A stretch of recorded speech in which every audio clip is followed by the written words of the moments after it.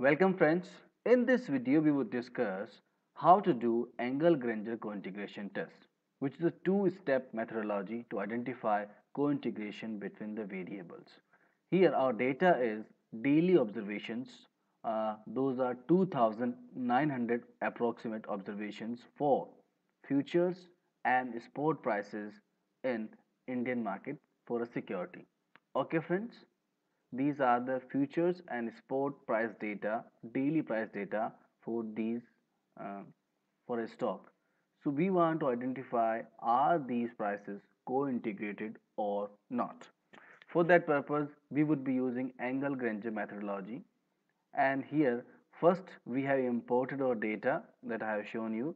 After that, the step one is here, friends. We are using step first.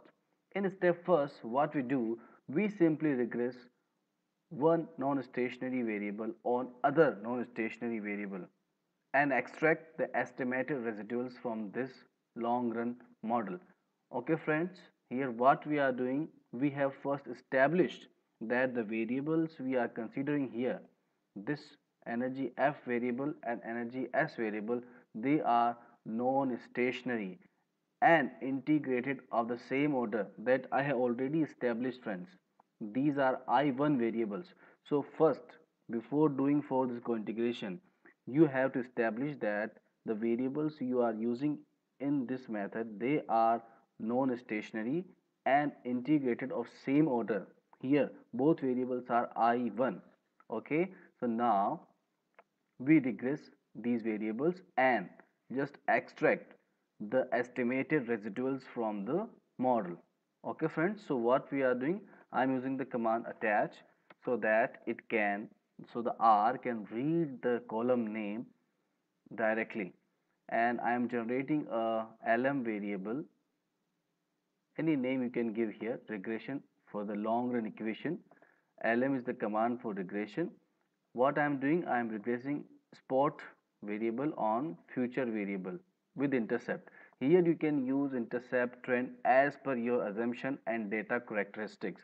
It's up to you. Here I am using only intercept and I am just running this regression. This regression is called long run regression or static regression. Okay friends, so now we have run the regression. Now you need to extract the residual of the model by using the command $residuals. So you have now the variable reg long run.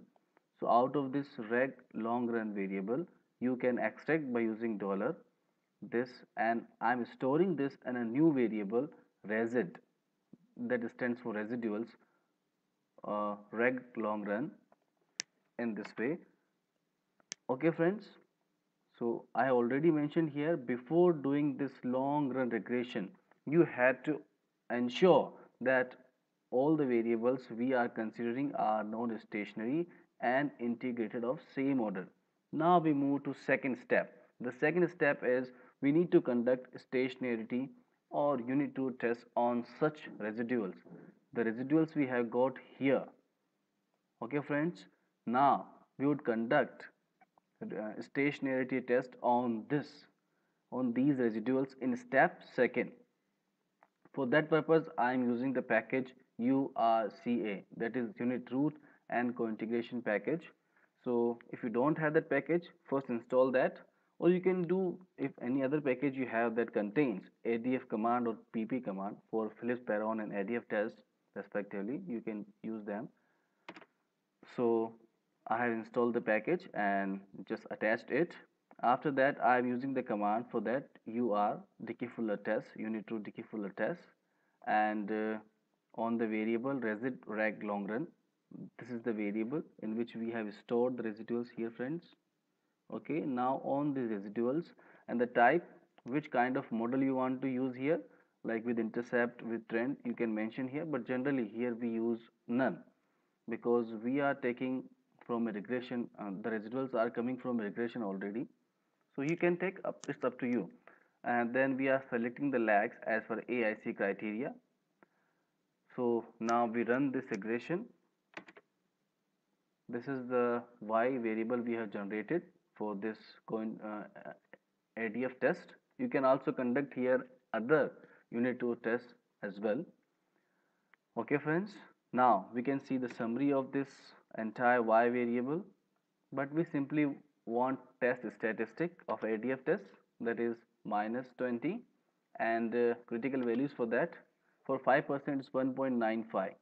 So here we see friends, the test statistic value, that is minus 20, is more than, or we can say in absolute terms it is more than 1.95.